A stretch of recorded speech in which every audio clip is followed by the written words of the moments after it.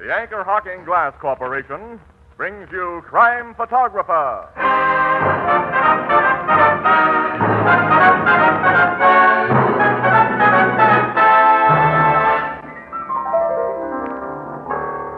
You know, Ethelbert, you and I have a good chance to be famous. How's that, Casey? Well, I figure if a man's known by the company he keeps, Yeah? then he ought to be known by the company that keeps him. That makes sense. And the company that keeps us is...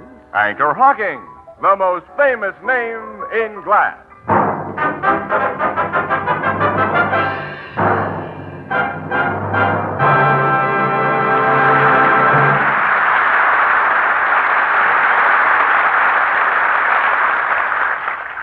Good evening, ladies and gentlemen. This is Tony Marvin. Every week at this time, the Anchor Hocking Glass Corporation of Lancaster, Ohio, and its more than 10,000 employees bring you another adventure of Casey, crime photographer, ace cameraman who covers the crime news of a great city. Written by Alonzo Dean Cole, our adventure for tonight, Photo of the Dead.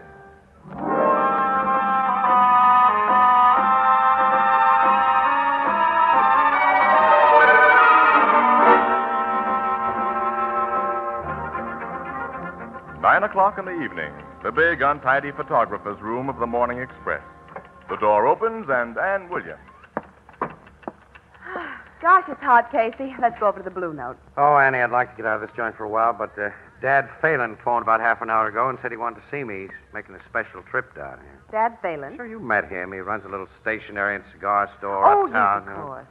He lost his wife last year, and That's he went right. to her funeral. Yeah, Aunt Maggie, her name was. Well, what does he want to see you about? Well, he said he wanted my advice about something. What? He didn't say. Well, there he is now. Hi, Dad. Oh, Casey, my boy. Hey, it's good to see you. It's Dad. always good to see you. You remember Annie Williams, don't Oh, you? of course. How are you, Miss Williams? Just fine, Mr. Phelan. Now, sit down, Dad. Thanks. I've got something to tell you, boy. Oh, what's on your mind? Casey, I've heard from Maggie. Huh? She's come back to me from the dead. Mr. Phelan. I've heard her voice, and she sent me her picture from the other world. Her picture. Boy, you know that after Maggie died, well, we'd been together for nearly 50 years, and I didn't know what to do with myself. I know. So I started to read books that told how the dead sometimes are able to communicate with the living. Books on psychic phenomena? Yes, Miss Williams, there's a bookshop on 12th Street, Jameson's, that has a lot of those books. Yeah, I've passed it. Yeah, very nice lady runs it. I went in there a lot. We got acquainted, and one day she told me about a man. Man with remarkable powers. So you went to it. Yeah, and last Thursday night, a week ago, boy, Maggie spoke to me while I was there. What did this man charge you? He wouldn't take a penny. Huh? Here, Casey, look at this picture. You see what had happened? Above my right shoulder. Oh, there's a ghostly face of a woman, Casey. Yeah. And it's Maggie's face. You recognize it, boy. Yes, yes. Casey, this picture couldn't have been made by a trick, could it? Maggie was really with me last night, wasn't she? Yes, sure she was with you, Dad. The photo's not a fake? You'd know. No, it's not a fake. So glad to hear you say that. Casey. Now, hold it, Annie. Say, Dad, what's the name of this man who took this shot? Well, it's kind of a funny name. Feda Narsi. He's an East Indian fella. He's one of those swamis, huh? He's a fine man. Oh, I'm sure of that. Where does he live?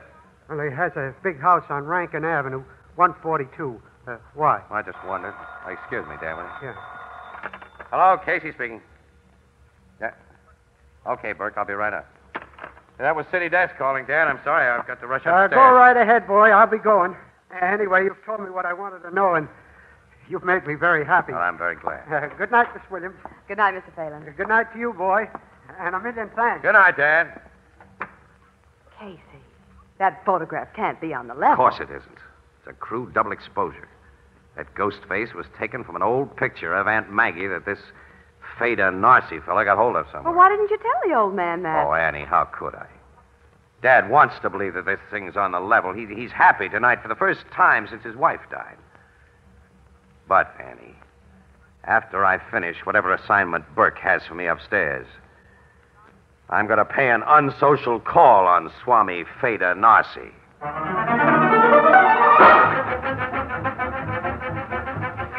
Oh, hey, Burke, what do you mean? You're sending me out of town tonight? That's what I said, Casey. I just had our Detroit correspondent on the phone. He tells me a honey of a murder broke out there.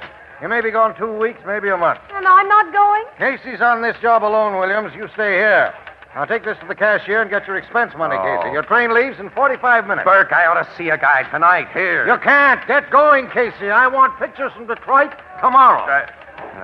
Okay. Well, Dad Phelan's been looking after himself for over 70 years. I guess he can do it without my help a few weeks longer.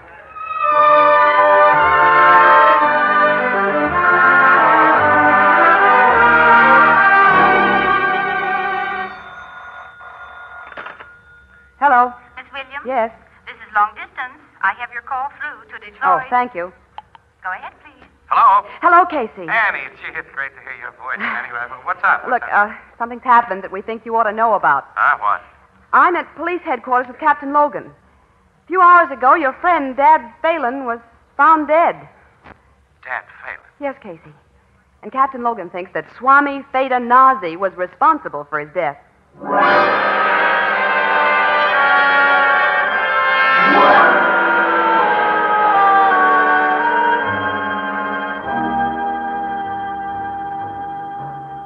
Come on, Logan, let's have the dope on it.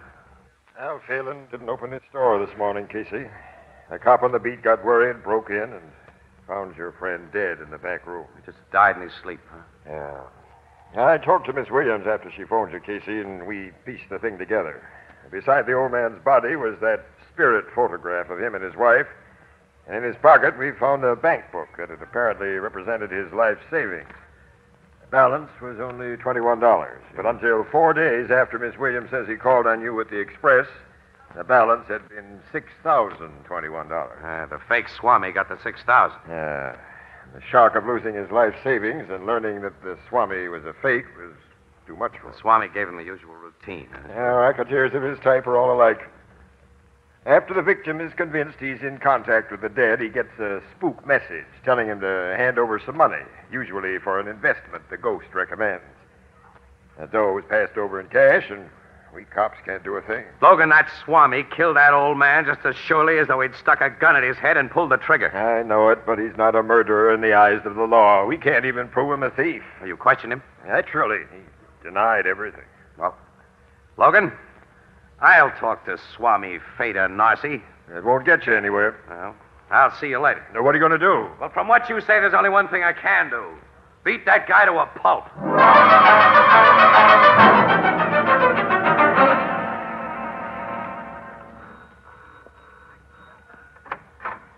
Good afternoon. Are you Feda Narsi? No, sir. Oh, just a servant, eh?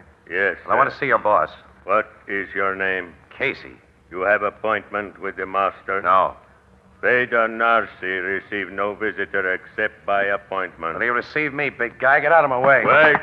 Nobody pass Lucky. Lucky, Yes, master. I will see the gentleman for a moment. What is it you wish, Mr. Casey? So, you... I am Feda Nasi. What do you wish?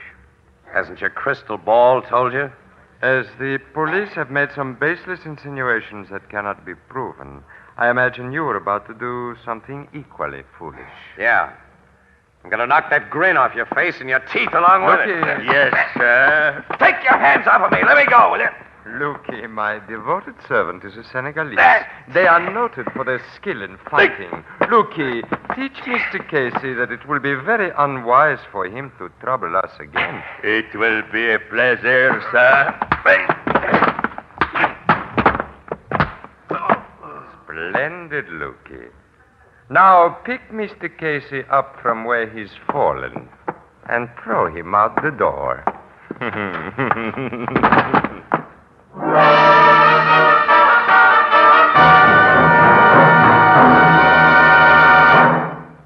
Our story will continue in just a moment.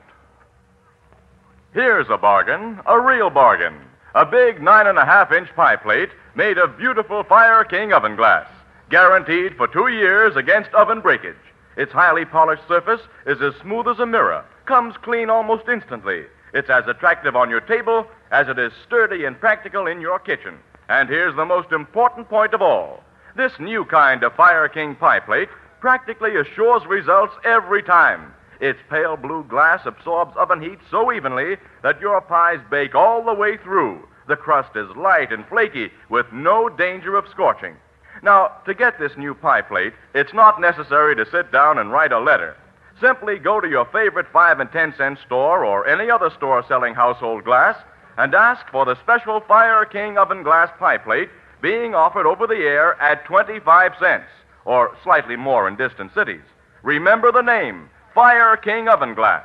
This new Fire King oven glass pie plate is a product of Anchor Hocking, the most famous name in glass.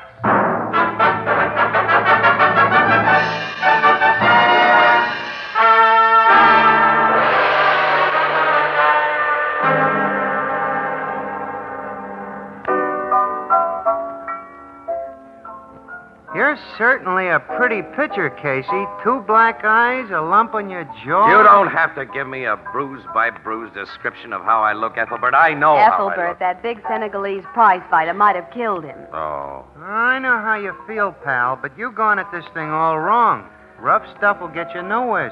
That's great. You got any suggestions? No. Captain Logan says there's nothing he can do, huh? Well, what can the cops do unless they can prove that Nazi got Mr. Phelan's money and got it under false pretense? Must be some way to get evidence. Why doesn't Logan detail one of his dicks to pose as a sucker and pass this Nazi a couple of marked bills? Well, that's been tried several times, but Nazi's too wise. Casey, Huh. I might be able to get the goods on Fata Nazi. But you? Yeah. No one would ever take me for a cop. I could go to Nazi and tell him I'd lost a sister, for instance. And I'd let him believe that I had some money, and he'd work his racket on me, and then I'd pass him marked bills, and we'd have him. Sure, it'd be a cinch, Casey. Oh, yeah. It'd be a complete bust, Oh, that's now what it'd why? be. Do you think anybody gets into Narzi's joint unless he knows who they are and all about them, Annie? You see, it's part of his racket to have the lowdown on people who come to him. Oh, you mean he'd look me up and find out I'm Ann Williams, who works for the Morning Express? Yeah, he sure would. Say, wait a minute. I've got an idea. What? Burke was telling me some of his recent family history a few days before I went to Detroit. He can give us the gimmick we need behind this thing. Burke? Your city editor? Yeah. Boy, and will he do it when he sees it as the build-up for an exclusive feature story. Annie, come on. We're talking to Burke right now.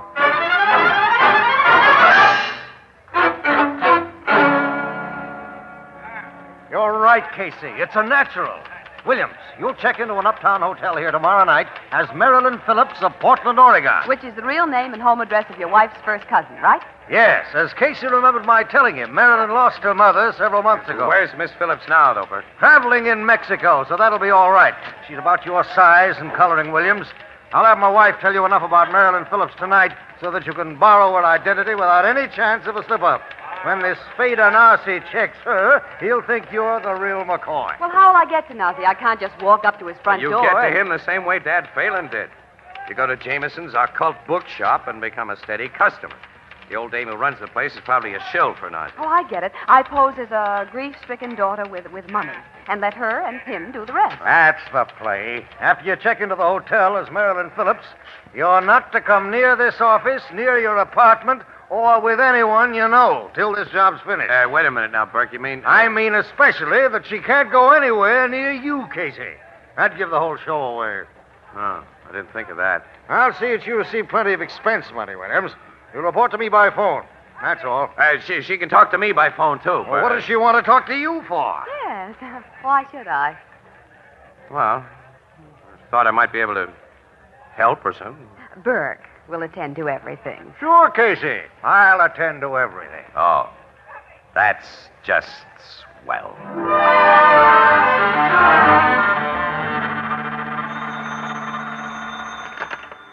City desk, Burke speaking. Oh, it's me, Burke. I'm getting acquainted with Mrs. Jameson, but she hasn't suggested I see our man yet. You've only been on the job 10 days. This'll take time. Stick with it.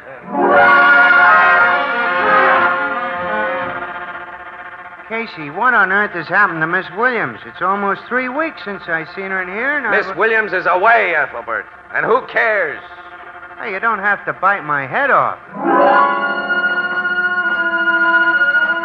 You've been coming in here for over a month now, Miss Phillips. I feel that I know you well enough to offer a suggestion that